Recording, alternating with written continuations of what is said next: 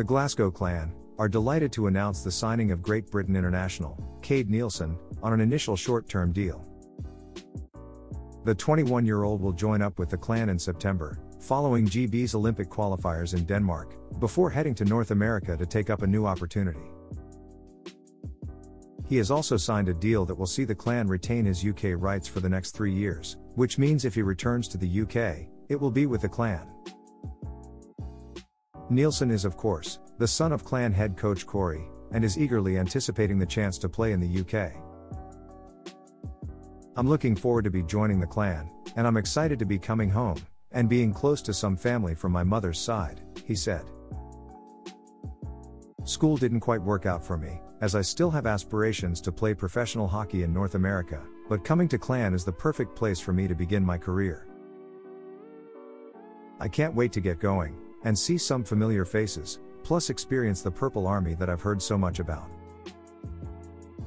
Neilson signs from University of Alaska Fairbanks in the NCAA, where he spent the last couple of years, making 49 appearances, scoring 5 times, and assisting with a further 16. Prior to that, he played for 3 years with Aberdeen Wings, in the EIHL, and came up with 147 points in 159 appearances. More recently, he's featured in the Great Britain's men's side, and has starred in the last 3 World Championship campaigns, and the recent Olympic qualifiers for Cortina in 2026.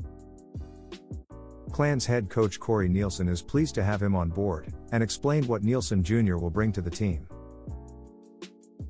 "Cade is a great young prospect," he said.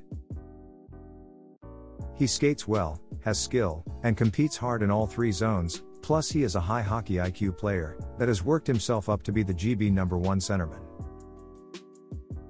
We know we only will have him for a short while until he leaves to pursue a professional career in America, but we're happy to have him.